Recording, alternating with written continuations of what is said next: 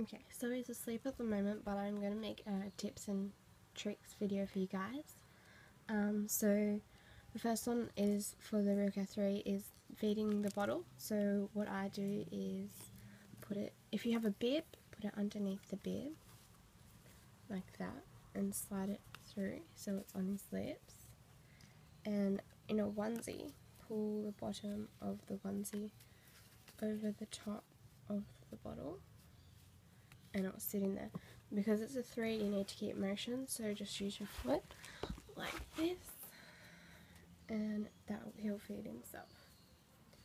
Next one I got for feeding is, if you don't have a bib or a onesie, you get you get a blanket or a t-shirt or whatever you got, a bit of fabric, and wedge it in between the side of their face, and turn the head to the side, and lift the arm up so that it will hold it in there, like that. And again, you have to keep the motion, just rock it gently and it should stay there the whole time.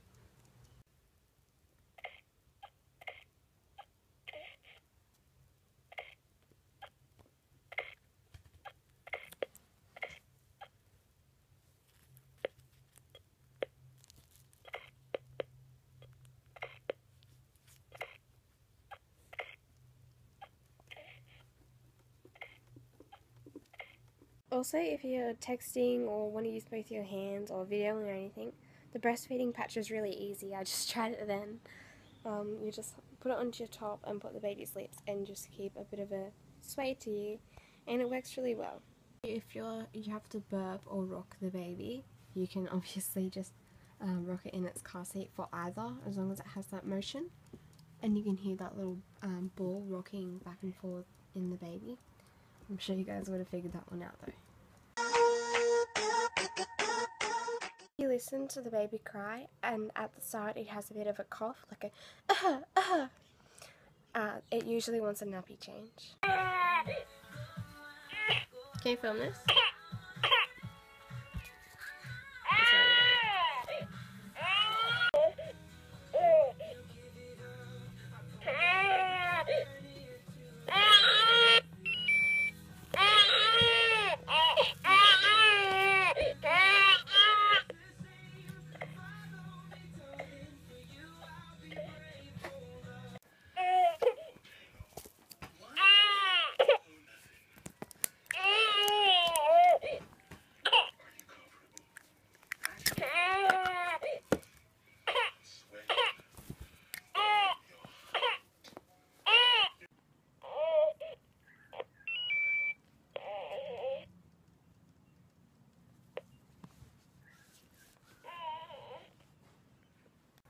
Okay, I'm going to show you guys what to do when their heads fall back.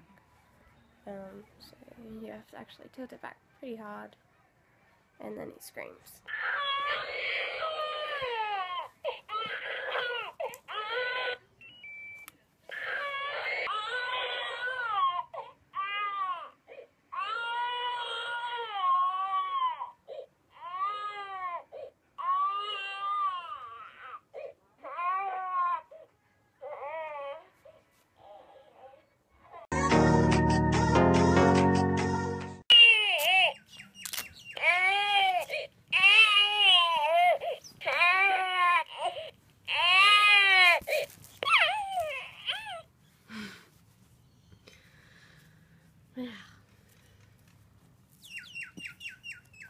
This is the sound of feeding.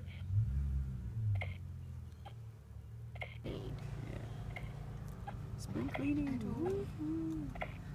I did my drawers the other night. No.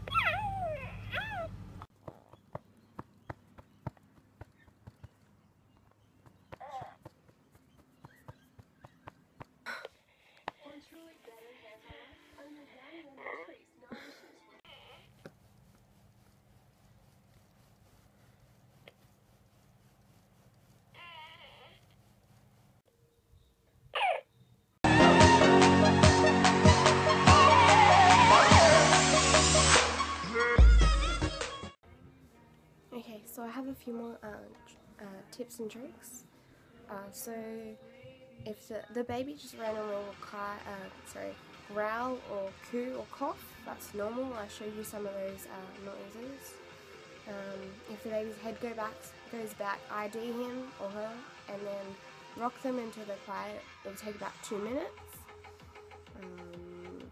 If the baby's making groans while you're rocking it, like I showed you above, that's the care that it wants. A lot of people try to say that's not the care that it wants and try something else when it is the care that they want. They're just showing that they're recognising the motion. If the ID isn't working properly and you've held it and it's not IDing, hold it above the butt, hold it there, don't move it. A lot of people try and scan around like a barcode, like at the shops. It wants you to hold it still so it can recognise it. There is an emergency stop button, but when you take it back to the teacher on the computer, it's going to come up as emergency shutdown, and you might fail for that. So that's 6 chimes, and then that will turn off. And to check that it's off, you can have a look on the back to see the lights on the back, or hold it upside down, and if it coughs, the baby is on. If it doesn't cough, it's not. That's the next point. If you're not sure if the baby's on, have a look on the back of the buttons.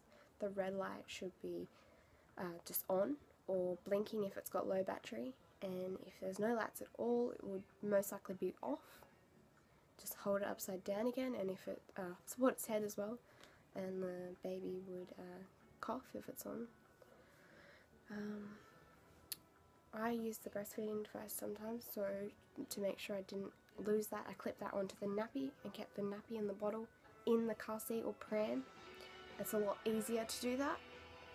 And also, when you get your ID put on, try and get it put on as loosely as possible. So at home, if you don't get the babysitter ID, you can have a little bit of free time, like have a shower or something with the baby.